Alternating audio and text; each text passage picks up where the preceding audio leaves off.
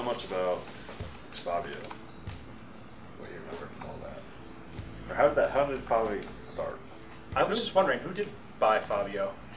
Do we have any idea? My first encounter with Fabio was in the restroom, where he was hiding in a stall waiting for me. I closed the door and there he was. I didn't expect to see Fabio there. But after a while I got used to him, and I was sad when he was gone. I think he inspired our Jeff Goldblum watching us in the bathroom too, probably. I think he was, Your swiveling is making me uncomfortable. sorry. He was behind He was behind the blinds peeking through. We had like the blinds slightly open so you can see some eyes peeking through. He was behind the blinds with the blinds slightly open. There was one where he was behind the blinds but with his head all the way through, so it looked like he was actually sticking his head out the blinds. My favorite one far and away though was the time we taped him to the outside of the window. I think it was Hayden's office. I feel like it was Hayden. And he reached to grab him, or whoever's office it was, reached to pull him off the window and realized, clonk, that he was on the other side of the window. And it was that moment of like, Jesus Christ, I'm going to have to walk through the woods. And the best part was, it was recently, we had seen a bobcat in the woods. So whoever it was had to go out and brave the wild to try and get Fabio off the window. A wild man-eating bobcat. Like this big. It was small. I thought it was a house cat at first. Tried attacking I'm like, Fabio. oh wait, that's not a house cat. So Yeah. It is funny, after weeks of Fabio, seeing him every day, it would still startle me when I just would walk into the bathroom and I wasn't expecting it to move. So it was kind of before the Elf on a Shelf craze. It was like Fabio. He was the pre-elf. He was like, he would move around the office and nobody. He would show up before Christmas Eve, but then just never leave. It's fun every day. Fabio just stayed. Like, oh, I wonder where he's at today. Like poking his head around a corner, or like. I feel like he started to get like defaced. He did. Vandalized. So I think over it started time, with it was like even scarier because he'd be like a deteriorating Fabio. Didn't somebody give him like bloody eyes and a mustache? And Sorry, Fabio, if you're out there watching this, it's nothing personal. It's just. But if you are watching this, please retweet it. Battlechasers.com. It was definitely the best part. Fabio, hashtag rules. The best part was towards the end, Dave's growing irritation with it, and I think that actually inspired more and more Fabio pranks. And he would get moved out of Dave's office, but then moved back in, and that's how that is when I think Dave took matters into his own hands, and we discovered him headless. It was Fabio, not Dave. Heartbreaking. Fabio was later. Yeah, headless Fabio came after headless Dave. He figured rather than taking Fabio out, I should just take my own life, and he cut his head off. We heard the final edict of Fabio was him in a parking garage. And the bench. Is that right? I don't remember whatever happened. I don't remember what happened to Fabio. Actually, that my last recollection of him was this. No. He went out William Wallace style, torn to pieces and headless, and spread around the office. Disemboweled. Disemboweled. The Yeah. cardboard was everywhere. That was Fabio. We heard that he was left on a bench, and you guys just all walked past him and Vigil had shut down. Like he just stayed there. Nobody knows if he's still there or not. No, Fabio was the second Vigil office. Fabio wasn't the third Vigil office. Fabio was long dead and buried long before the third Vigil office. So we had 3 offices. That was the second one.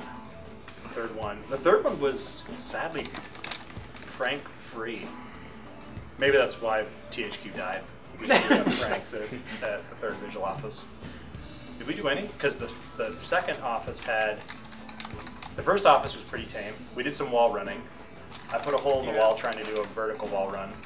That was a mistake. The horizontal wall runs were a lot more successful at all the offices. Marvin put a hole in the wall when he got up from his desk at the second office and tripped and fell and hit his knee on the wall. And so he just moved one of his posters down like a foot off the floor to cover the hole in the wall. It was probably there when we moved out. Yeah, I think we found it when we were taking everything down. He tripped on one of the wooden practice swords. That's right.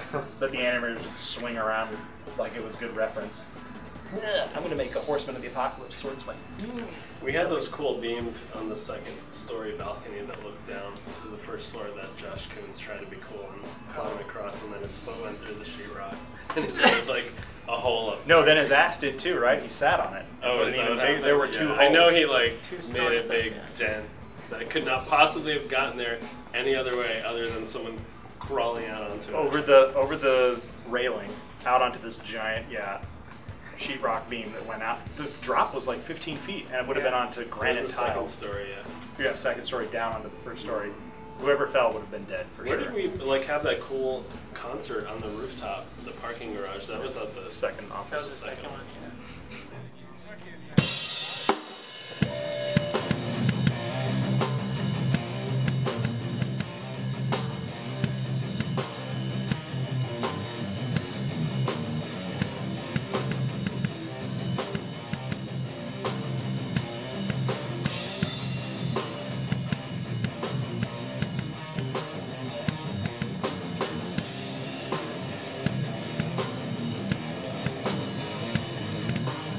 But wait, going back to Josh crawling out onto those beams, he was trying to get something, right? Somebody had thrown something out because there was a series of beams that went out, and there was another one that ran parallel to Yeah. the walkway. Yeah, we were like, why are you throwing stuff? Somebody off had the thrown balcony something out there and got out stuck, there. and then people started throwing a bunch of stuff. You're right, to try to knock it down so then that More and beam more had stuff all got this stuck. stuff Then all someone over threw it. like their car keys or a wallet, something important. And that's when Josh went out there to get it, put a hole in it, and then Even after being nearly killed in his yoga ball dueling incident with his brother. where he tore his knee ligament Yeah. and had to limp for the next 3 months. That I dared them to do, I'm pretty sure. Yep, I remember that. I didn't want to do it, but I dared them to do it. The best part about that was they went running down the hallway and they crashed together. And then I think Josh was the one who went flying. And they were fine, but as he was getting up, his brother came up and hit him again while he was standing He up. flew, like he legit flew back, like. But that wasn't when he tore his knee ligament. That's the best part. He stood up and got sucker punched by his brother again, who hit him again as he was standing up, and that's when he tore his knee ligament. I think my What's the statute of limitation on lawsuits? He's gonna They're gonna sue sue the THQ. THQ, whatever, the bankruptcy estate, get some money for it.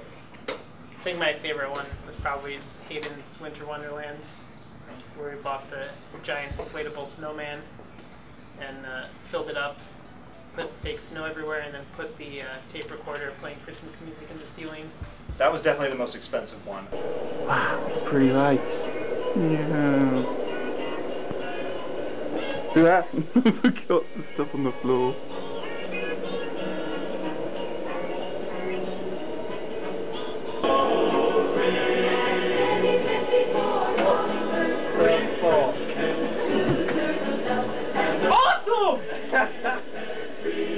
What's that?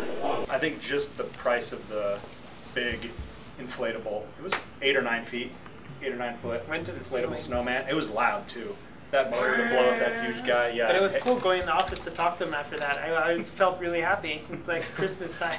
No, but the most ambitious one that was lame was the balloon one because we wanted to fill this office. Wanted full to, of we balloons. did. We We did. did, right. And so multiple people would take shifts going in there blowing up balloons. It took like an entire day, which I'm sure Filled like a Tim Bell's a lot of office. people. And the entire door was like you could barely close the door without them spilling out. It was just full, like floor to ceiling. Brilliantly done. And then when he came in on Monday, someone had come in and got rid of them all. They were completely gone. And no one would fess up to it. No, we figured out who did it. Oh, who was it? It was Nash. What? Yeah. Why? What a punk move, Nick. Come on. That was one of the greatest pranks we ever had. But the reason we talked about it is because he popped all the balloons. Popped cleaned them it all up. There out. wasn't even Vacuumed any it up. trace at all. We only knew that there was any trace because he missed a few pieces of some of the balloons had like paper, not glitter, but like the confetti in them. And there was a little bit of confetti and like 1 or 2 shards of torn up balloons in the So corners. much work went into that. How Yep. lame. One man undid it all. What were some of the other pranks? Oh, well, my personal favorite was my prank when I was out or the prank pulled on me when I was out for a week. When my first kid was born, Caden, one of the developer babies on Darksiders 1, who has a credit in Moby Games. He's officially a game developer as far as Moby Games is concerned. When I came back after my week of paternity leave, it's paternity, right? Yeah. Yeah. I walked into my office and the whole floor of the office was covered in those like foam letters that you connect. and guys had taken diapers, suspended them from the drop ceiling, and poured apple juice in them. Some had apple juice. Some had like melted candy bars, melted nuts, Snickers, Hershey bars, Crunch bars, and it was nasty. Like these were very, very convincing diapers. Kids' toys everywhere, like the mobiles or whatever they are, the things you wind up, and we got a lot of great kids' toys out of it. First of all, but the best part was lots of chocolate. Leaving those diapers up because I didn't take them down. So if somebody came in with a very serious question about, you know, the design or the level design of Darksiders 1, they had to stand with a poopy diaper right here. Hey, yeah, we have a problem with, and the diaper would be rotating slowly. The air conditioning would be blowing it around ever so slightly in the breeze. I remember when I eventually took those down. I think they probably just disintegrated and fell down because I don't remember ever removing them. Who got the tinfoil? Everything wrapped in tinfoil. Pens. I feel like that was Hayden too. Notebooks. No, who was that? Notepads, literally everything. His monitor, keyboard, the mouse was wrapped. I thought that was Hayden also. I think I did that one. Yeah. I think I was in on that one. I think that was Hayden or Marvin. Tim Bell, he had that picture, he hated it, and we put it like, we photoshopped his photos he had up in his room of him and his wife and like replaced the faces with them. We also put a giant version of that picture on the outside, so we'd have to go into the woods to get rid of it also. You were infamous for not letting anybody touch your massive collection of toys on your desk. Big of models. Yeah, 80% of Steve's office was toys. Collectible figures. Collectible Statues. Toys. And very fancy, very expensive. You weren't even allowed to touch them to rotate them. Even jokingly, you could see Steve's face turn a little bit red. Don't touch my toys. So since we weren't allowed to prank, he made it very clear that one rule was if you're going to prank my office, do not touch my toys, don't move them. Don't put your fingerprints on them. Sorry, don't touch my statues. So we were like, okay, we have to do something around them. So Brad and myself went, and we actually went to every store we could find, because there weren't that many. We bought bags of army figures, like the cheapest toys we could.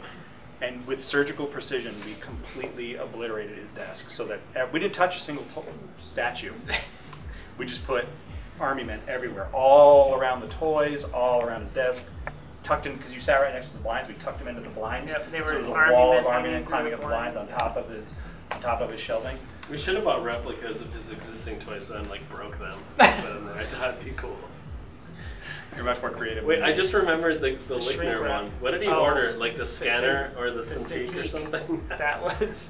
The Cintiq. Yeah, I don't even know if we could do the story justice. Gotta know the guy, but our art director at the time, Christian Lickner, who also was later the art director on Diablo 3,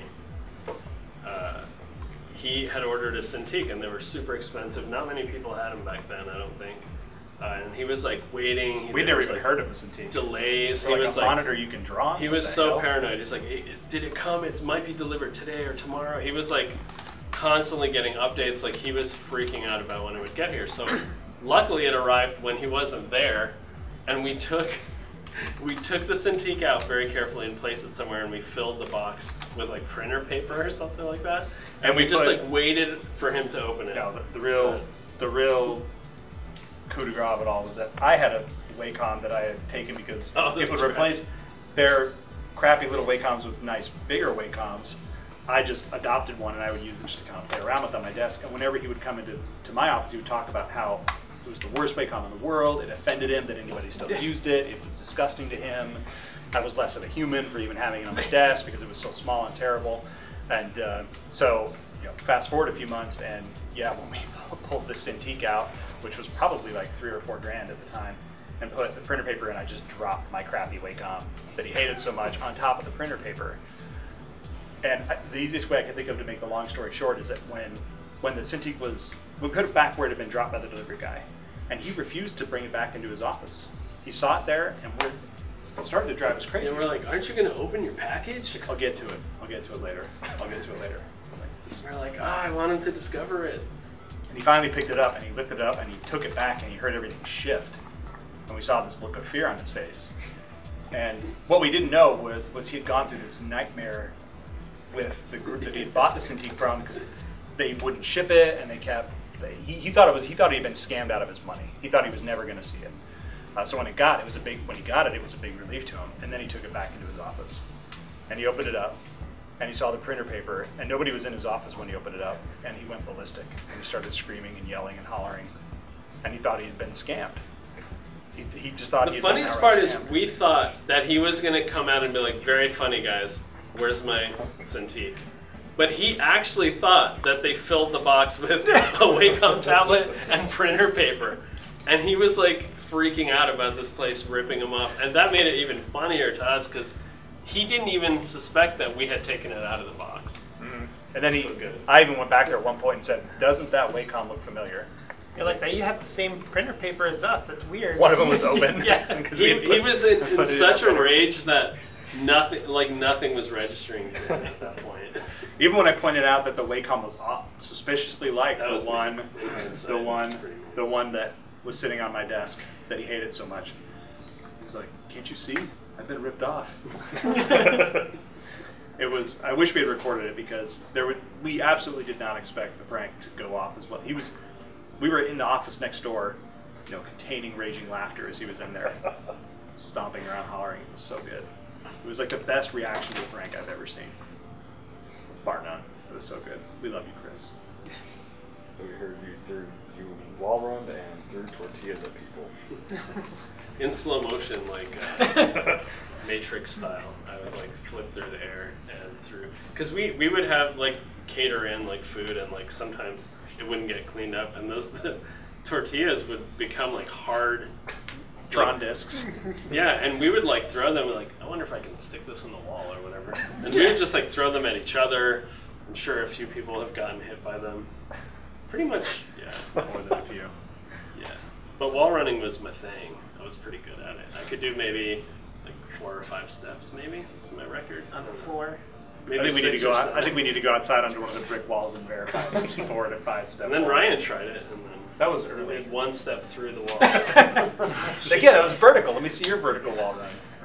I could probably do a Yeah. Drywall, sheetrock, not really made for vertical wall running. I guess. So tall though, where would you go? That's true. I don't know.